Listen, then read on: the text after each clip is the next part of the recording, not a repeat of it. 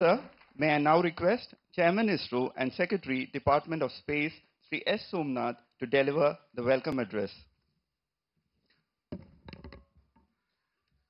Honorable Prime Minister of India, Sri Narendra Modi ji, Honorable Governor of Kerala, Sri Arif Mohammad Khan ji, Most respected Chief Minister of Kerala, Sri Pinarayi Vijayan ji, Most respected Minister of State for Government of India, Sri V. Muralidharan ji, all the invited guests, industry captains, representatives of space startups, all my dear colleagues from ISRO, InSpace, NSIL and Department of Space, my heartiest welcome to Vikram Sarabhai Space Center, ISRO, which is the birthplace of rockets and the mother center of the space technology. This is a golden day for the entire ISRO, having our Prime Minister in our midst, being an ISRO center, and facilities to take a review of the progress of Gaganyaan for VSS. It's also a historic event, the very first ever visit of our Honorable Prime Minister to this center after almost 40 years. The significance when PM is dedicating to the nation 3 of the important major projects of ISRO, which was approved a few years back and completed on time and cost, but for some difficulties that we faced during the COVID times, the PSL integration facility, the semi-cryo integration and testing facility, the trisonic wind tunnel mark significant additions to the infrastructure of ISRO, which will help in enhancing the launches, support new developments for the entire space sector.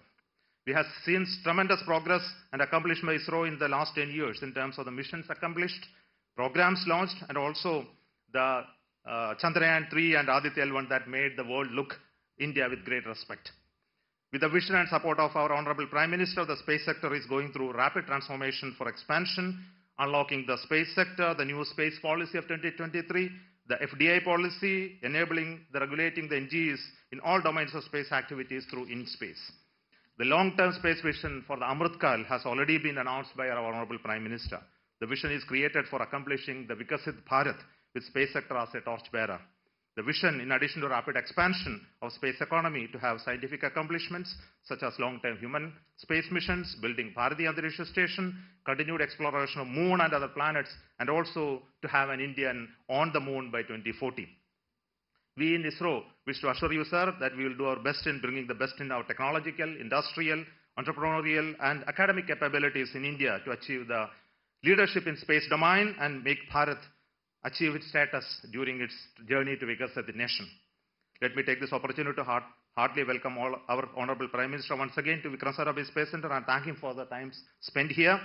I also wish to fondly welcome our Honorable Governor of Kerala, Sri Arif Mohammad Khan ji.